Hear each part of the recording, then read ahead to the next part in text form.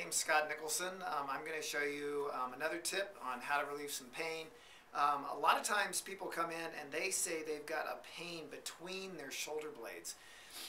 It's just excruciating, and it's like they have a knot, and it's usually right about here on either side.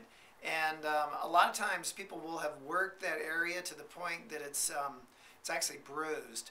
But the problem is that that's not where the problem is. The problem is actually in a trigger point in the neck.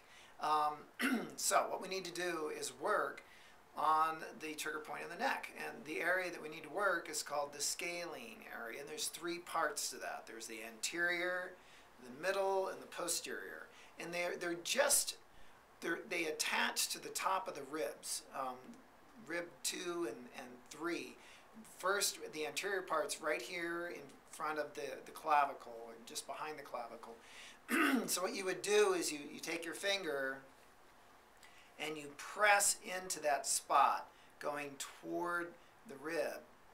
And you kind of bring your head forward a little bit so you take off some of the pressure and you can reach a little deeper. And then you just press and hold. And what you're going to do is you're going to explore there. You're going to go to the midline. You're going to press there as well.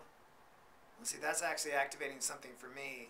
And then the posterior one is a little harder to get to, but you go back and you press down again toward the rib until you feel it. Now that's one way just to identify where the trigger point is. Now if you're pressing there, you currently have a pain, you press there, and the pain goes away a little bit, you know you're on the right spot. If it increases the pain a little bit or makes the pain go away, you're definitely on the right spot. And you just need to hold that and press until you feel it relieved. You can also do a gentle stretch at the same time, like you can press. I'm going to work this middle one here, so I'm going to press, and then I'm going to stretch away from the area. Press and stretch. Press and stretch. Now, after you've done that 3 or 4 times, usually it starts opening up the muscle. But it can take some time to relieve that. That's one of the reasons why people come to see us, to get relief from those trigger points. Some of them are a little stubborn. They're not real hard to find, but it's not that easy to relieve them all the time. So, just more information for you. We're trying to help everybody with self-care tips.